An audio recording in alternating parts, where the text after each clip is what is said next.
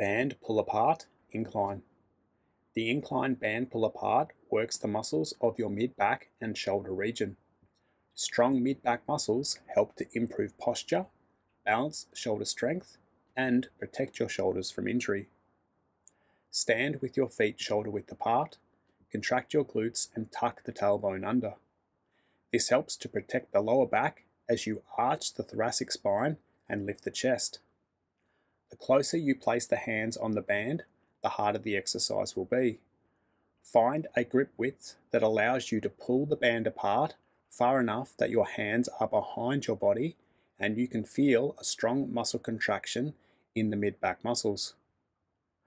Lock the elbows and hold the band in front of the body with the palms facing down towards the floor.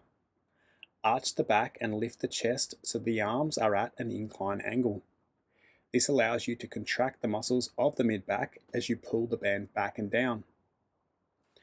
Pull the band apart without bending the elbows.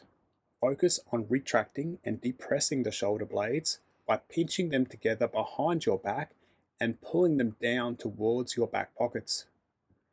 The middle of the band will wrap around the chest as you continue to contract the muscles of the mid-back and pull the hands behind the body as far as you can.